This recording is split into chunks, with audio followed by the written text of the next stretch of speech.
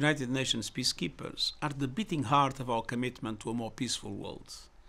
For 75 years, they have supported people and communities rocked by conflict and upheaval across the globe. Today, on the International Day of United Nations Peacekeepers, we honor their extraordinary contributions to international peace and security. Since 1948, more than 2 million peacekeepers have served in 71 missions, helping countries navigate the difficult path from war to peace. They are also critical to the protection of civilians caught up in the chaos of these deadly conflicts, providing a lifeline of hope and help in some of the most dangerous contexts imaginable. In carrying out this essential work, many peacekeepers have paid the ultimate price.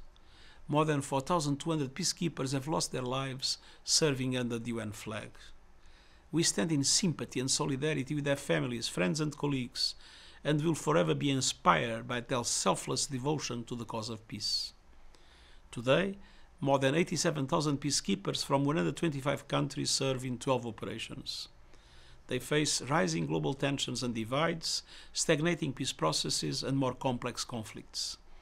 Despite these obstacles and working with a wide range of partners, peacekeepers persevere. To people living under the shadow of conflict, our teams of blue helmets represent hope. As peacekeepers support humanity, let us always support and recognize them.